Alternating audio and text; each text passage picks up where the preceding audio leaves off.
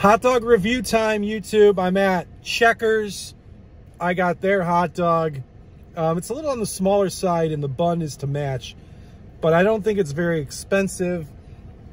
I got it with a combo, like as an add-on, and my combo with the big Buford fries and drinks and the hot dog came to $12. They didn't itemize the receipt, so I don't know how much this costs. But they grilled the bun a little bit, which is good, and the hot dog is grilled. It's got a lot of charring on it. Let's give this a try. The Checkers hot dog.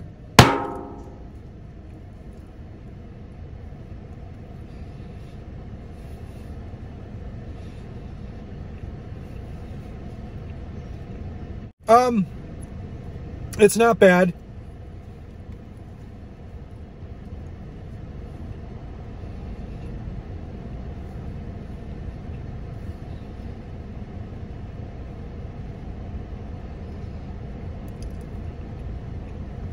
They had their chili cheese dogs priced at $2. So I got to imagine this was cheaper than that.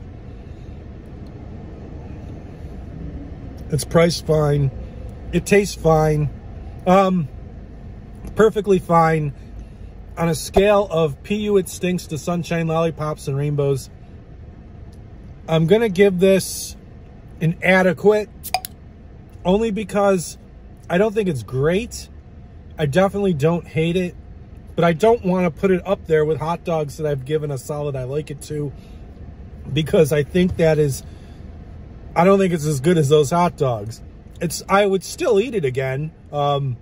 It's kind of just in a weird category of its own, but it's fine. If you're at Checkers, you want a hot dog, it's not a bad one to get.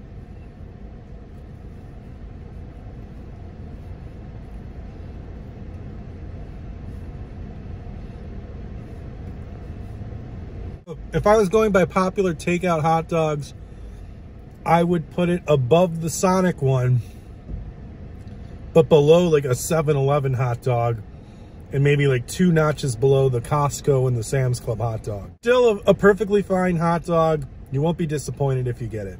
Thank you guys for watching, and I'm going to finish this hot dog.